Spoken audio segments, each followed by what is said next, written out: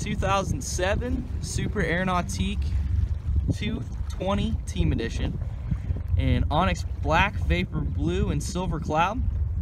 On this thing we've got some custom side vents, color match to the hull, along with a color match transom with the black there.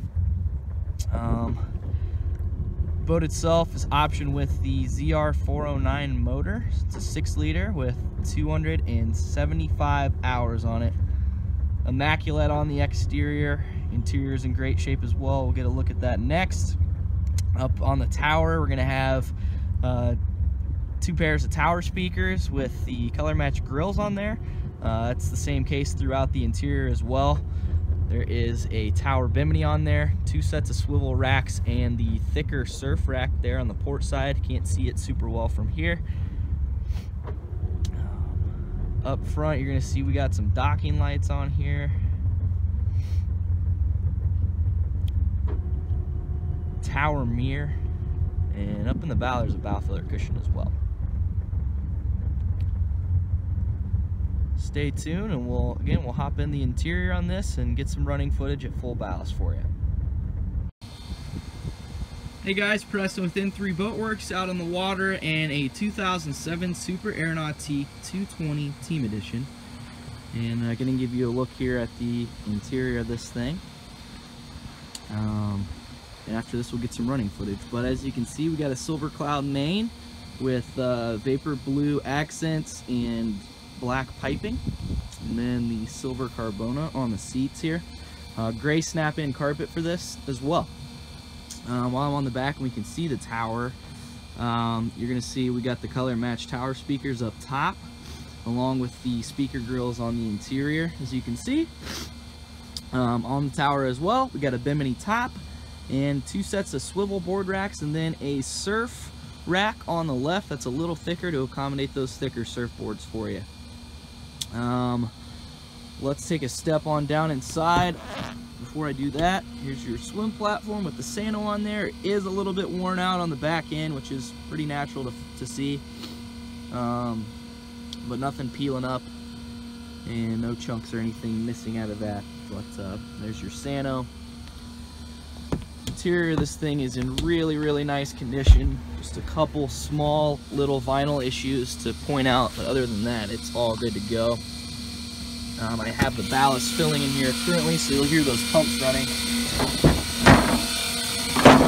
Move the tray out of the way real quick. Over your engine, you'll see we've got the ZR6 motor in here, the 409 horsepower, and this has 275 hours on it. Close that up real quick, and I'll pop open this side.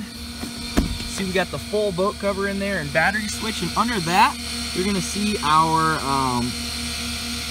extended ballast system. So I believe those are 400-pound bags plumbed in on top of the hard tanks in each rear corner, and you've got the aero bag up front plumbed in underneath the front seat as well. Those vinyl issues I wanted to point out, one being right under here.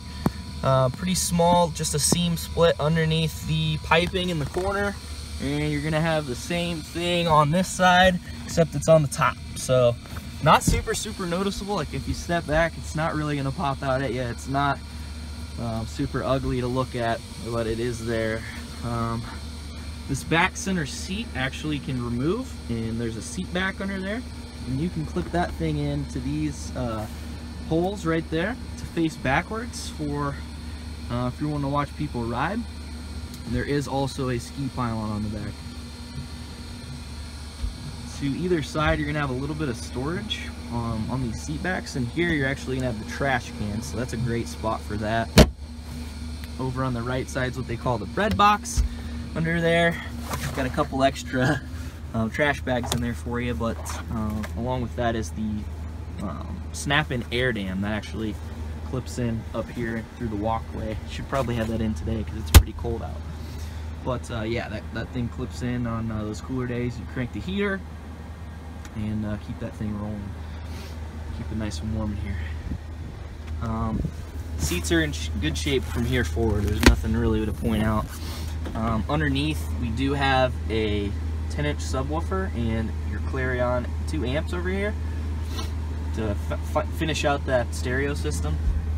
And you can see right there the aero bag coming out from the floor, from the belly tank to that bag up there in the front. That's underneath the seats in the bow. In our glove box, we're just gonna have a stereo head unit. Pop that down for CD input, and over here you have your auxiliary hookup as well for your music.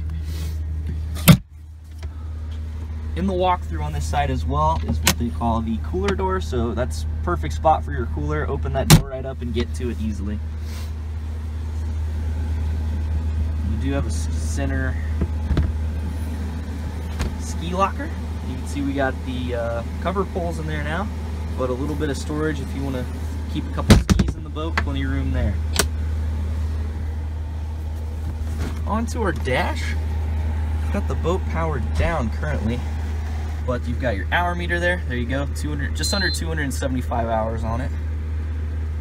We got miles per hour, tack, speed control there, fuel, engine temp, oil pressure, all that good stuff. Also have another stereo controller here for your volume things.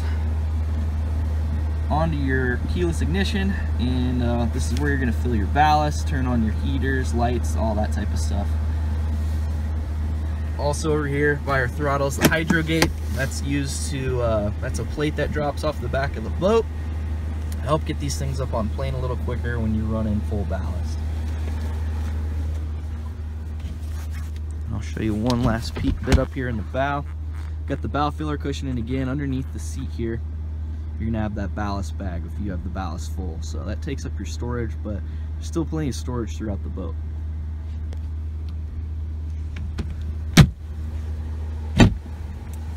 Also equipped on the tower is a tower mirror. And this tower does fold by undoing the knobs right here on either side of the boat, and it just kind of flips forward onto the bow. Pretty much covers all the features on this 220. Put that engine cover back in, and you'll get some running footage of this thing, so stay tuned.